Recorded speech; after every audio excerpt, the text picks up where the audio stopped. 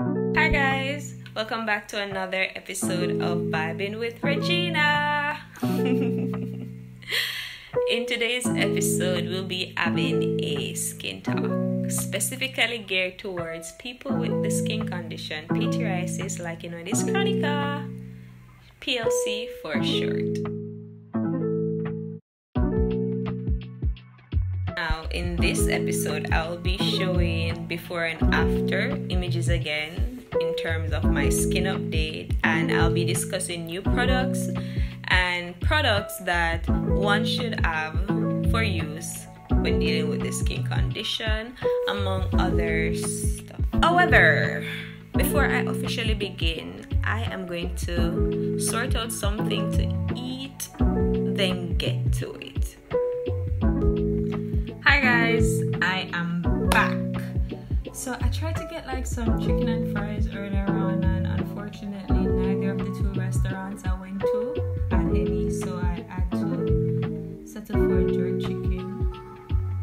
I wasn't feeling for jerk chicken, but it was the only other option. Okay, now let's get to it. So this camera is a bit tilted. I don't know why, but it's the only. I can't bother. Scratch that. So let's get straight to it now. What is Pityriasis Lichenoides Chronica?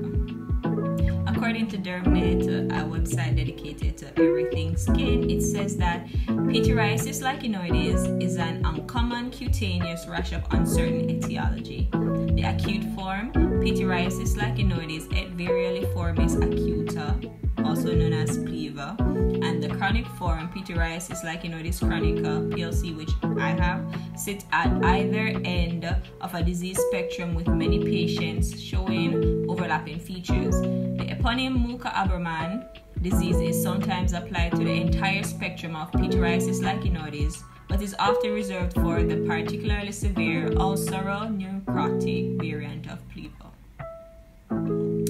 Yeah, that was really a mouthful.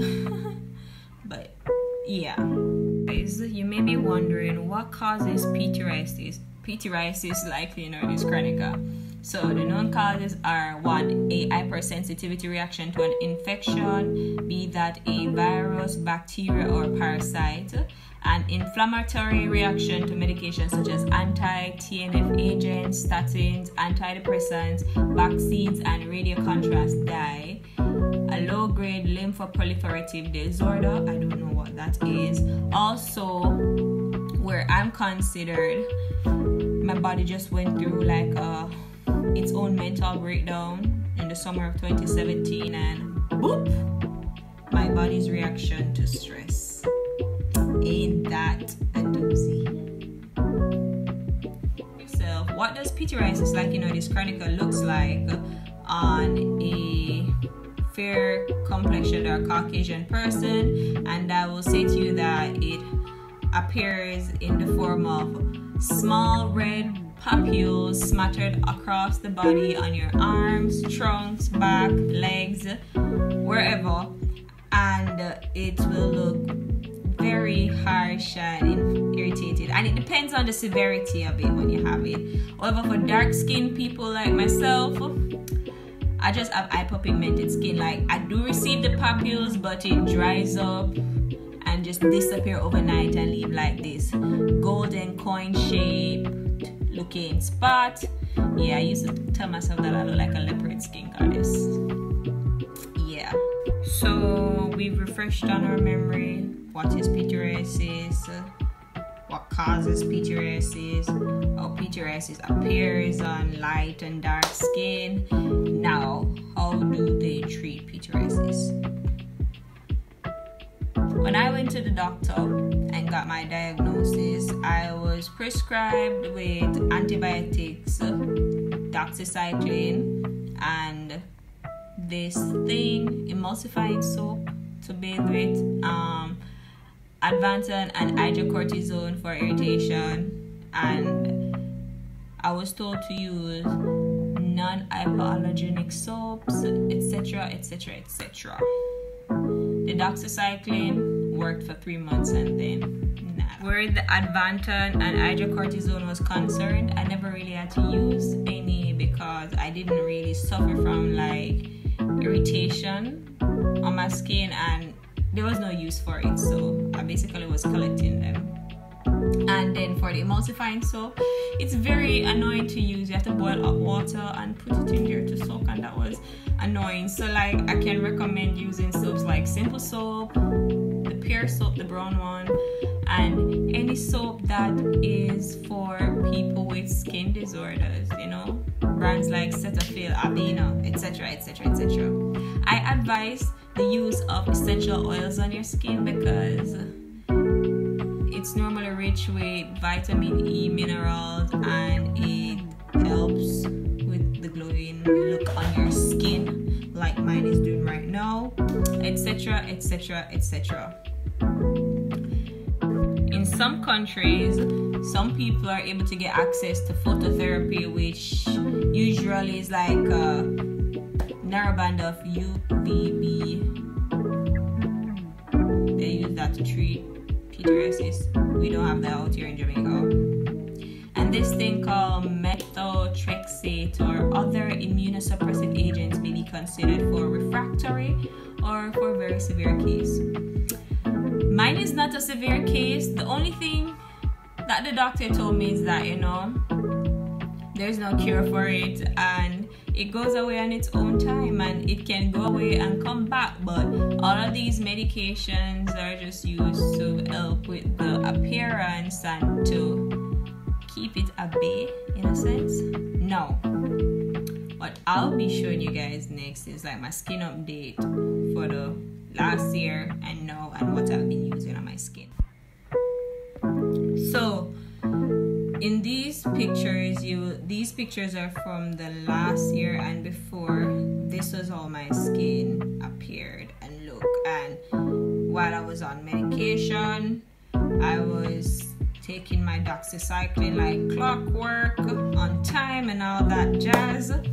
And then after coming off it, I had started, you know, using stuff like herbal remedies, cerasee tea, neem tea, aloe vera tea, burdock root tea, anything that is bitter, you know, because they're recommending, you know, that bitters are good for your skin and it detoxes your blood and all of that jazz. And it kind of helped better than the doxycycline did, so I would advise to use that. Now in these current pictures, this is how my skin appears now. So I do have the spots, but my skin, yeah, in these pictures you'll see that my skin still has spots on them, but it's a bit more blended. And what I've done is that I mixed toner inside my essential oil and sometimes my lotion or moisturizer when I use it on my skin to help even out my skin tone. Before, especially if you looked on the previous picture last year, I had them in my face right here. I no longer have them. I've been drinking water, guys, and minding my damn business. Drink water and mind your business, and that will help your skin a lot.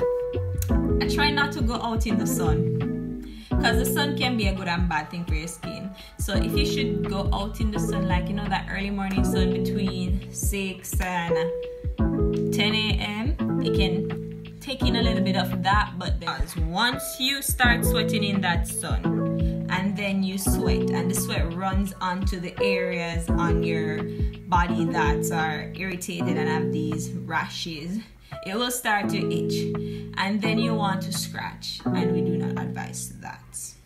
No. Right now on my body, the areas that are covered in spots are my legs, mainly from the thigh down. It used to be covered all over on my hand, but it's not as severe, just 1 or 2 spots. Yeah. Eat lots of vegetable, take vitamin E capsules and anything that's good for your skin. So guys, here's something to know. Stay away from fast food or lessen your fast food intake.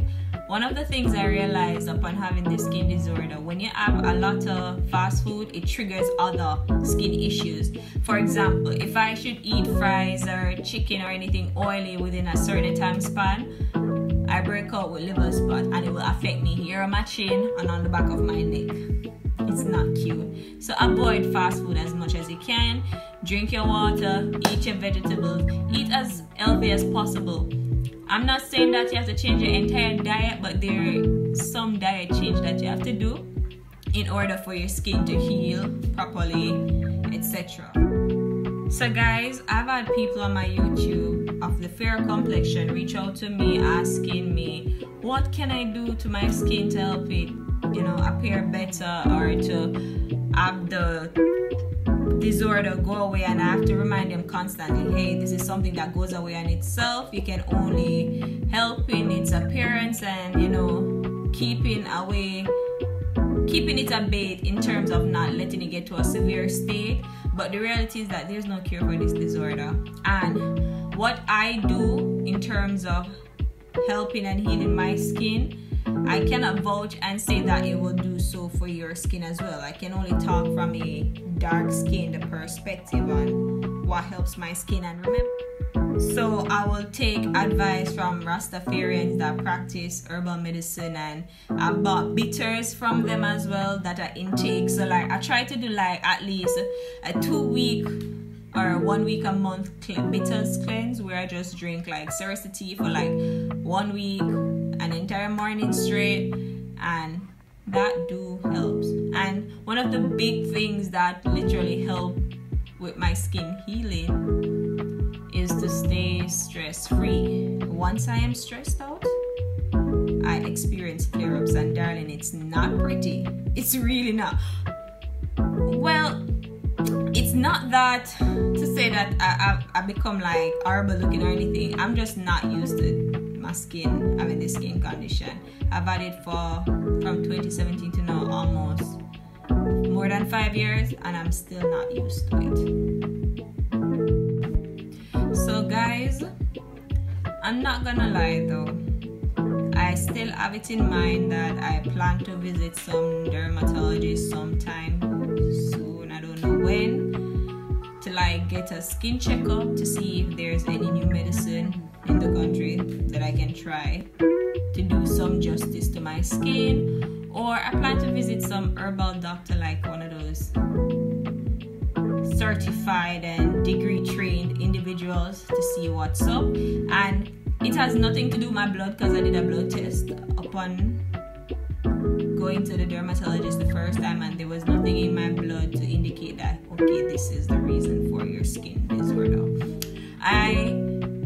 I use this product on my skin by Airtons. It's a Jamaican brand, and they sell a mixture of body oil from all type, from castor oil, coconut oil, all that.